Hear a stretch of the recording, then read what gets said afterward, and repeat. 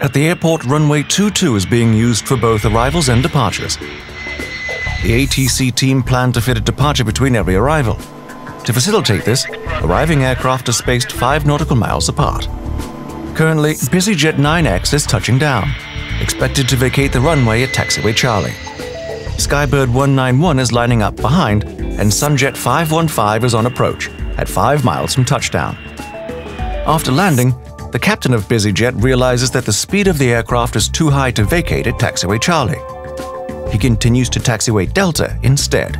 Slightly concerned, ATC tells SKYbird to be ready for immediate departure and clears it for immediate takeoff when she sees BusyJet turning at the exit. But Sunjet is already at 1 mile from touchdown. The controller decides it is not going to work. She instructs SKYbird to stop the takeoff. As SKYbird is passing V1, the captain instructs the pilot flying to continue the takeoff. Sunjet decides to go around and informs ATC. Because of the controller's instruction to SKYbird, the Sunjet crew is unsure whether SKYbird is still on the runway or airborne. The captain tries to see the departing SKYbird by maneuvering slightly to the right. The controller tries to fix the situation.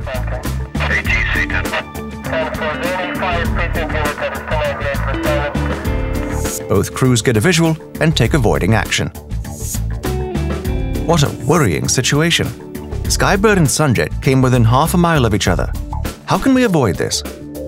Controllers, inform crews of any requirement that your plan depends on, such as vacating at a particular exit.